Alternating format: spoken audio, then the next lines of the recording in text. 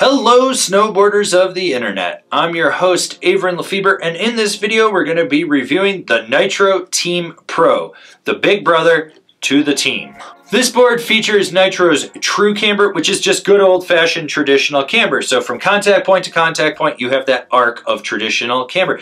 That's going to give you all the load, pop, snap, and drive for this board. This board is available in 146, 149, 152, 155, 157, 159, 162, 157 wide, 159 wide, 162 wide, 165 wide. I rode this board at Arapahoe Basin on a sunny bluebird day that had moderate winds. You had warmer temps, you had chopped, chunder, a little bit of frozen corduroy, perfect hero snow, and I rode it with my Rome Black Label bindings and my K2 Thraxis boots. This board is on the stiffer side of all mountain freestyle. You do have tiny amounts of play in the tip and the tail. There's about a 2-inch sweet spot out by the contact points that really just lets you press into it. Then it stiffens up through the middle.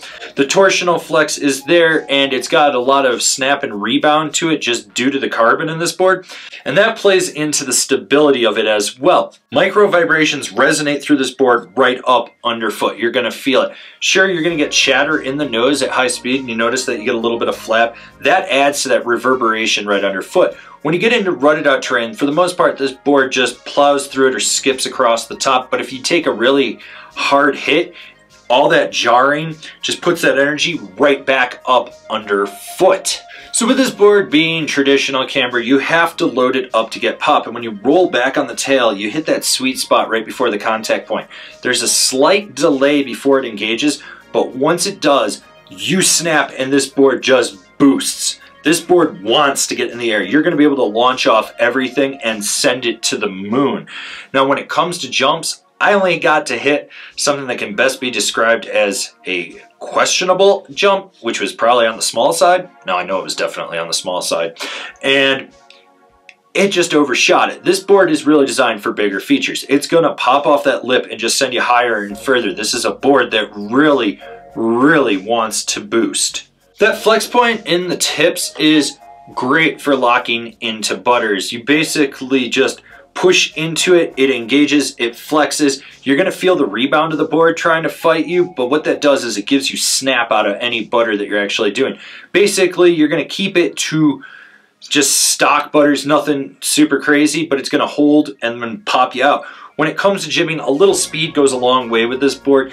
You do have those sweet spots and it locks in, but that rebound of the board takes over at the end and you're just gonna be able to pop out and over whatever is in the landing. And when you go sideways, this board does more of a balancing act on the feature instead of like cradling right around it. You're gonna notice that right away. The way I look at it is this is more like a slope style type of jib stick where you're just gonna go fast and keep it to stock tricks. This board rolls from edge to edge with zero effort. It really lets you ankle steer it with very minimal energy. You notice right away that you're just transitioning smoothly, but when you go to drive it from the back foot through the center of the board, you get a ton of power and it really snaps out of the carve. Short, tight, quick carves are really its strong suit, but when you're gonna rail it and lay it over, you've got that power for when you absolutely need it, so you can leave a trench in your path. Who's this board for? The all-mountain freestyle guy that wants some serious power. Here's the thing about this board. The upgrade from the regular team is very minimal. You just get more power, more rebound, and just a little bit more snap. That's it. For most people, they're probably going to notice the snap more than anything, but otherwise it rides fairly similar to the regular team, just a little bit more lively due to the carbon in there. It's not a bad thing, but the price upgrade, in my opinion, it just doesn't seem to work for me to be like, oh yeah, it's totally worth it for me to go recommend this to everyone. I think it's a good board and there are the right people out there, but most people probably just need the regular team. Comparable boards: the Salomon Assassin Pro, the Jones Ultra Mountain Twin, the Capita Super DOA.